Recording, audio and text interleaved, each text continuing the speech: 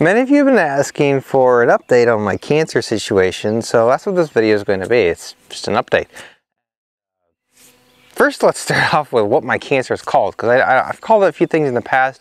However, none of the names that have been really thrown out there by any of the oncologists have stuck for very long. Pretty much nobody really disagrees as to what, nobody agrees as to what kind of cancer it is I have. Yeah, it's that rare. Okay, you know, I have a, I'm literally a 1 in a million case. You know.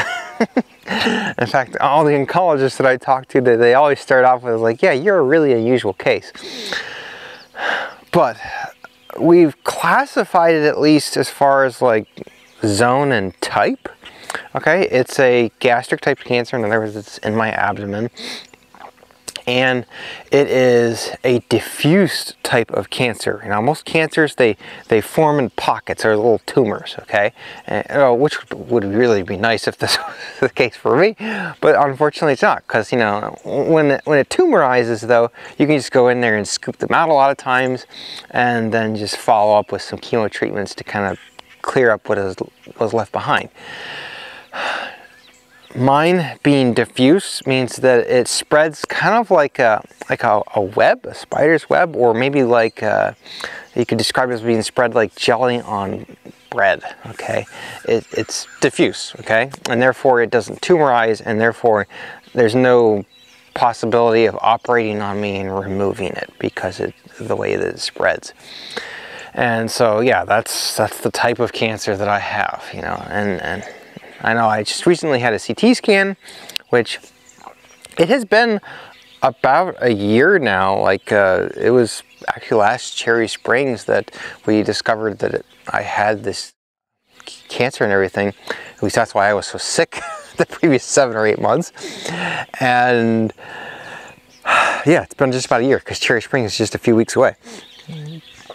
So anyways, let me tell you a little bit about the types of treatment and the kind of progress that I've seen so far.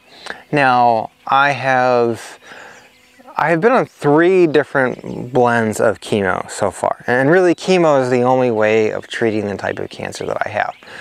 Unfortunately, can't operate or anything like that, like I said before. And I've been on FOLFOX, which I was on for about 6 months. And with FOLFOX, we actually saw a good amount of progress. There were 2 separate CT scans that I had that showed a 30% reduction each time, to total up close to about 50% reduction overall, which was certainly nice to see that kind of progress made. Unfortunately, I reached the end of how long I could be on FOLFOX, because FOLFOX is a very hard chemo to be on. Being on FOLFOX for more than 6 months is very rare and very, very difficult to do. Because I tell you what, when on FOLFOX, I was really sick every other week, or I should say every 10 out of 14 days that I was on it. Now, what FOLFOX did was it gave me neuropathy, okay? And what neuropathy is it's basically, it's where the lining of your nerves actually, or the insulation around them, gets stripped away. And so your nerves start sending all these really weird signals to your brain doesn't know how to interpret them because they're all jarbled, essentially.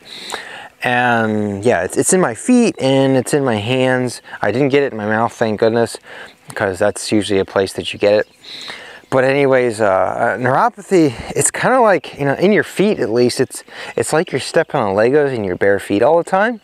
It's kind of painful, okay? I know the first week that I had the neuropathy from the FOLFOX, it was so bad, I went days without sleep because I couldn't get to sleep. Like, it was like my fingers and hands were on fire all the time. It was really bad. But it's been gradually getting better, and in fact the last, like, I would say about 3 weeks or so here, it's gotten to the point now where I can actually tolerate having shoes on. Before, you know, it was, wearing shoes was so painful. I mean, I was taking them off whenever I could, possibly. And then in my fingers, you know, like I can feel things, it's just things don't feel the same, you know, and I still have the kind of like the tingles and so forth, but you know, it's getting better. Now then after that, I was on, I think for about 4 or 5 months, just straight flex, okay, chemo, which is just a 5-FU chemo is what they call it. And with that, we didn't really see any shrinkage of the cancer, didn't see any growth of the cancer. It hasn't showed up anywhere new, thank goodness, because, you know, I am stage 4 here.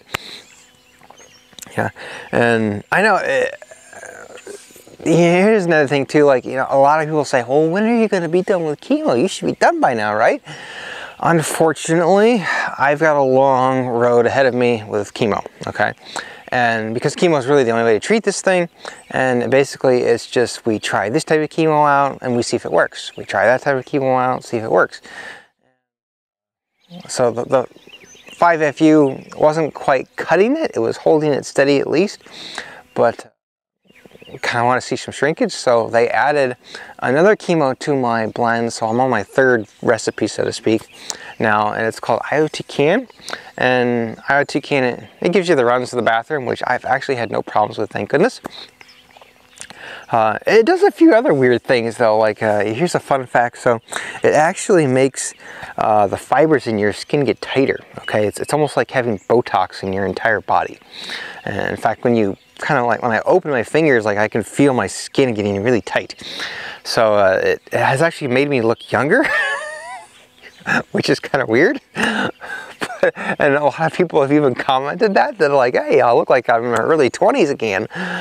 And yeah, like all my wrinkles on my face and stuff are gone, but it also, like, your fingerprints disappear, you know, which is kind of weird. Like, I know fingerprint reading machines cannot pick up my fingerprints at all anymore, and when I look at them, I mean, they are smooth. There's no fingerprints there.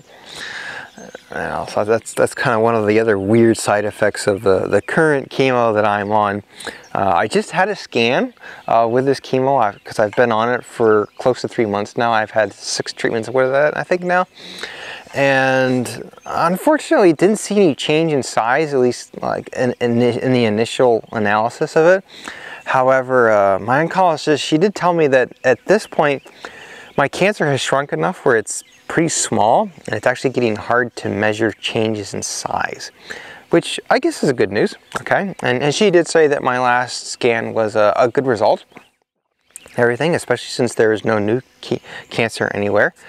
We've gone a full year here, and we haven't seen it spread anywhere else, thank goodness. Now, how long will I be on chemo? I've had oncologists tell me that I'll be on chemo until the day I die. We'll see here. But I'm pretty determined to beat this. I know I only have a 4% likelihood of surviving past 5 years, according to the class of cancer that I'm in. But I think I'm doing pretty good, and I know I'm certainly in a much better place than I was last year. Okay, last year, oh boy. Now that I look back at last year at Cherry Springs 2023, I was actually really close to death. You know, now that I look back at it, it's like, yeah, that's what it's like to die, you know. And if things had continued to progress the way they had, you know, probably in about 2 or 3 more months I would have been dead if it hadn't been for the fact that we discovered it and started treating it with chemo. Now, I will be going to Cherry Springs again, which is just in a few weeks here. You know, it'll be my 1-year anniversary of knowing that I had cancer, and I'm going to take this guy with me. I'm also going to take my Sea Star, and that's it. Okay, I'm packing really light this year because, well, 2 things. You know, one, I don't want to kind of like stress myself with the energy of setting up all sorts of gear, and 2, I just kind of want to keep things simple this year. The Sharp Star 121 Apple is also going to be at Cherry Springs, but somebody else will be using it. And then also, I'm going to do some visual stuff. You know, I like doing visual astronomy, and, you know, Cherry Springs is a great place to do that. Usually I set the camera up and then I go to my friends with their big Dobbs, their big 20-inch Obsession Dobbs, and I look through those eyepieces to kind of see the heavens that way, and I get to see some pretty neat stuff that way.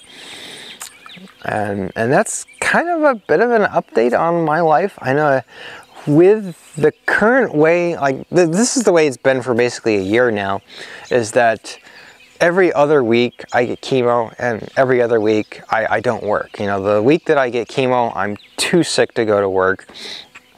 So yes, my income has in some ways been cut in half, and a lot of the stuff that I would love to do in my machine shop I haven't been able to do. I'm actually kind of months behind with a lot of products and production and so forth.